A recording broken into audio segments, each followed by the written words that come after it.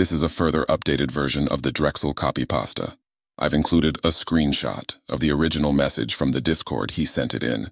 Just remember, this is evidence he is not a groomer. Simple.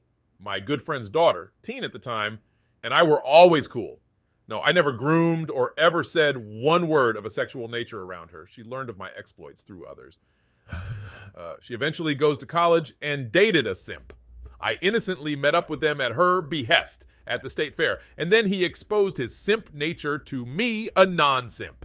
They broke up before she moved across the country to do her doctorate program, age 22. Once there, she contacted me about wanting to explore BDSM. I reluctantly agreed. So I took her to a bondage club to see if it were truly for her. It was, I tried to persuade her to find a professional dom out there, but there were none to 100% trust, so I had to fill the role so she could explore without getting exploited, sold into a sex ring, hurt, or killed.